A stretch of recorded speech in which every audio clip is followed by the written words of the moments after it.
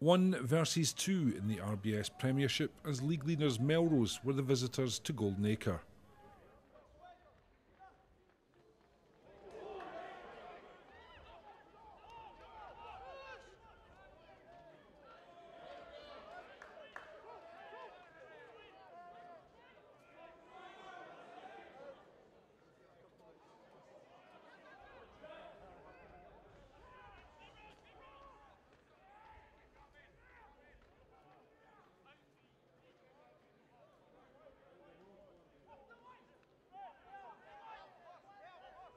Heriot's bagged the first try of the game in 5 minutes, Max Lermonth with enough room wide left to dot down.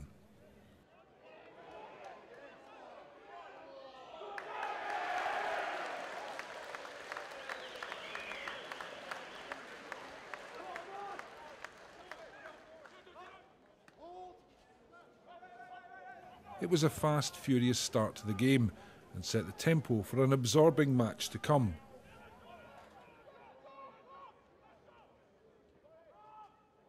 Just a few minutes later, a forcing run by Michael Maltman gave the home side good field position.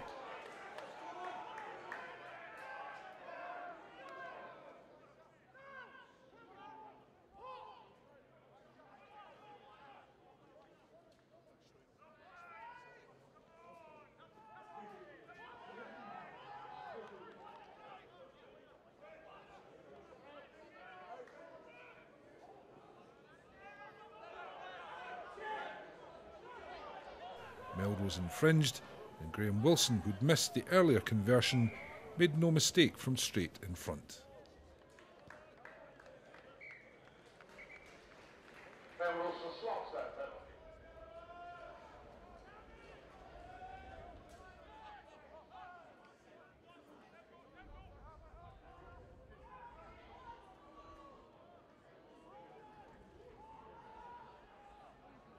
Both sides weren't short of ball to use, and it was Melrose who struck next.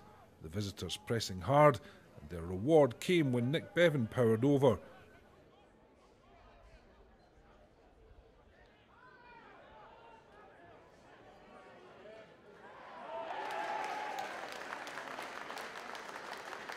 Joe Helps converted, and it was 8-7 to the hosts.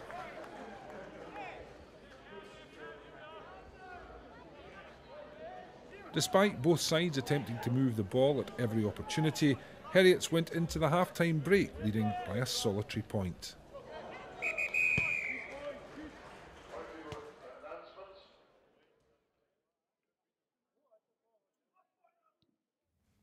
If Melrose were looking to overturn that Heriots advantage, the second half started badly. A spilled ball, Heriots pounced, and a straight run in for Heriots hooker George Turner.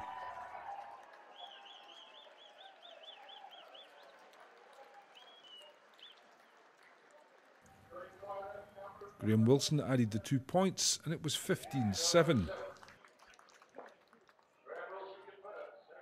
The Joe Helps penalty cut the deficit to 5.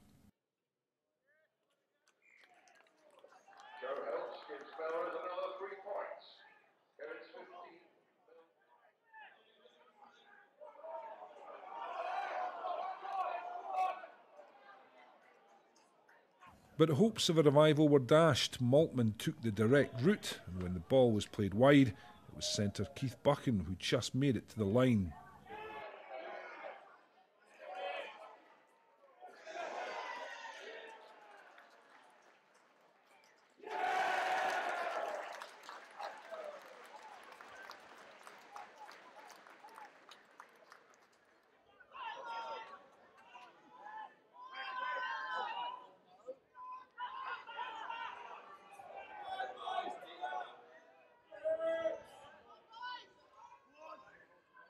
Again, Melrose hit back, and they capitalised after a period of sustained pressure on the Heriot's line.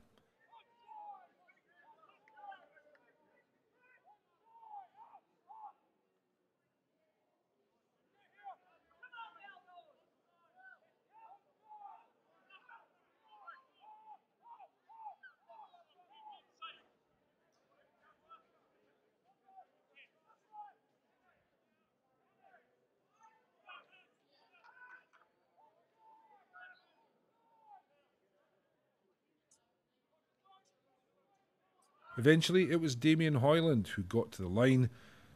His try and a Helps conversion made it 2017.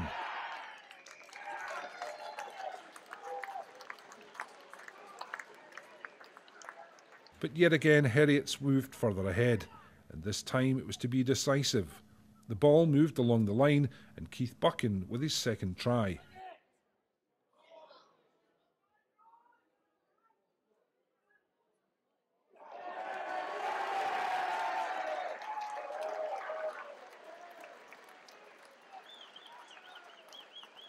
The final try for the home side came just before the whistle.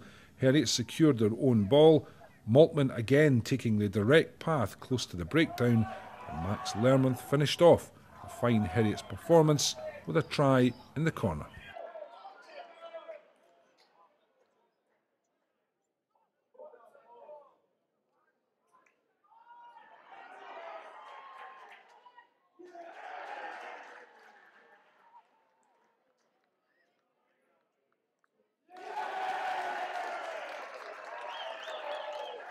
A fast, open game of rugby which both teams contributed to.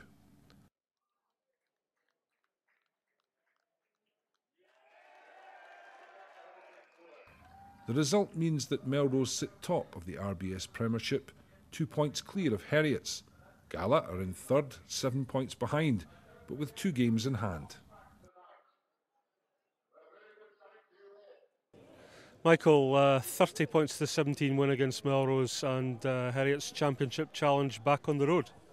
Yeah, definitely. I mean, no way was today easy. Melrose, we're fighting right to the end, and it was really good from all the boys, including the boys off the bench. We had a really strong squad of 20, so yeah, brilliant win for the lads.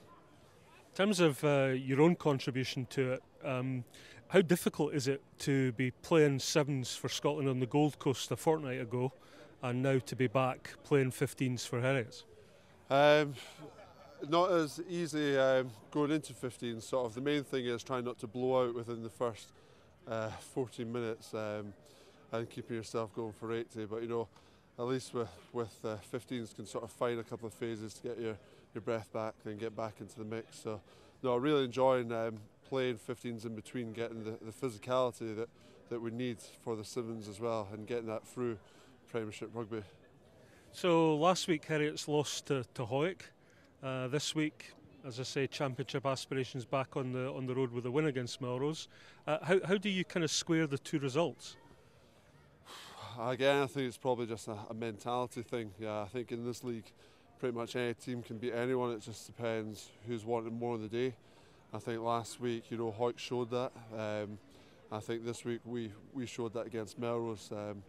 But it just means that the next run of games that we've got are against the top teams in the league so far. So we really need to keep up today's performance. Phil, how do you explain last week's result, then this week's result?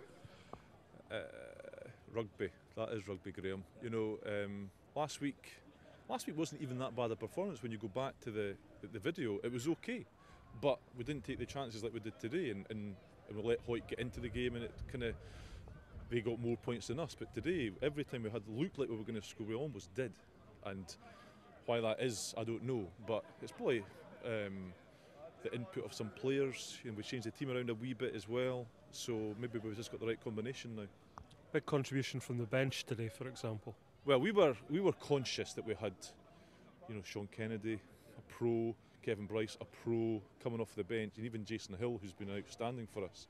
So even those three alone, we knew, and we were hopeful that it would bring someone off the bench, and they did.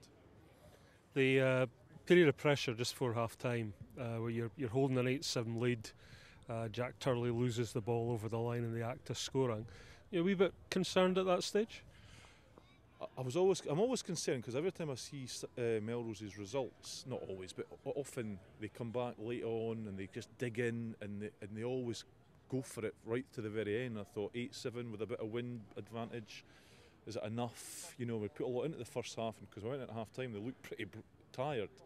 But I don't know what happened, but second half we played even better probably than the first half, even against the elements.